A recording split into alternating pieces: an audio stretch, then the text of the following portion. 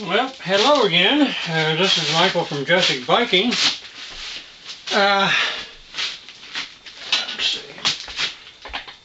I've seen in doing my research a lot of videos on how to paint a rim.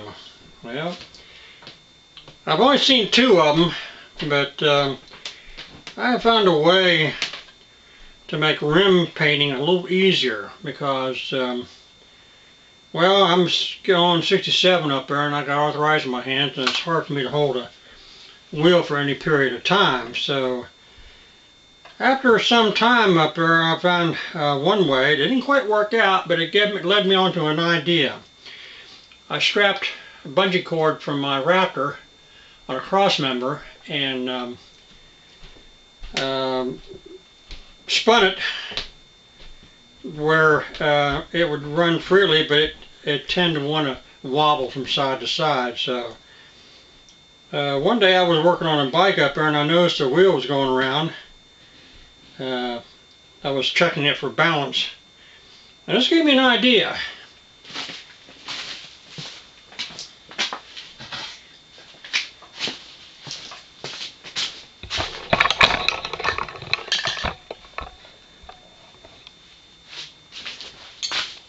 Basically what I did was I put the wheel on the front fork.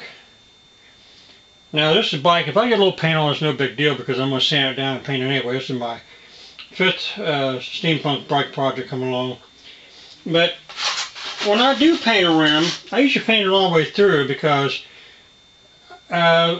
it's a theme idea that the rims are black and the spokes are black.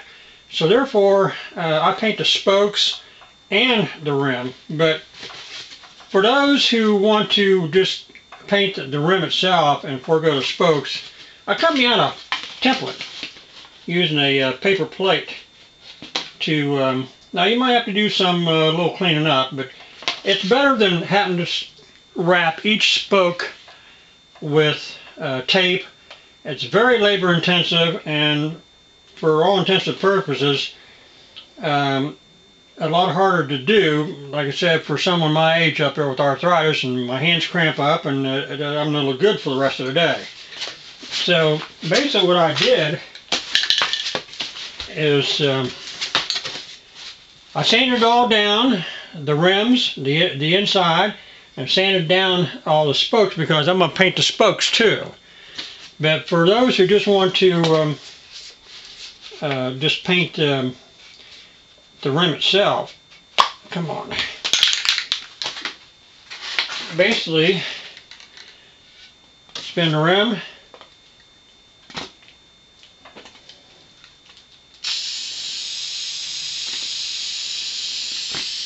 makes it nice and easy.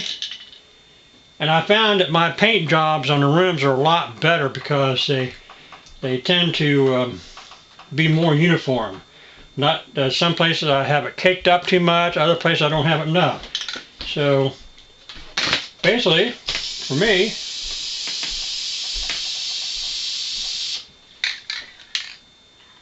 this will be a rim that I'll use, and so this is kind of a work in progress. And when I spin it,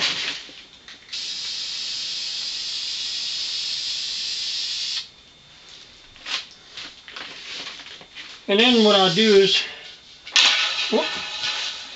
one of the catastrophes of working live.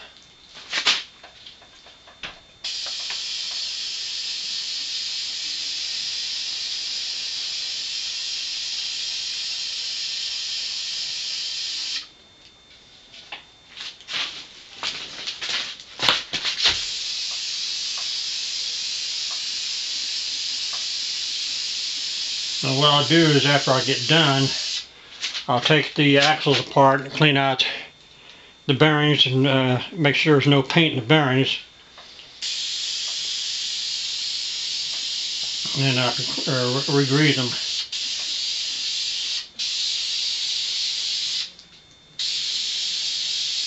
For me, this makes it a lot easier.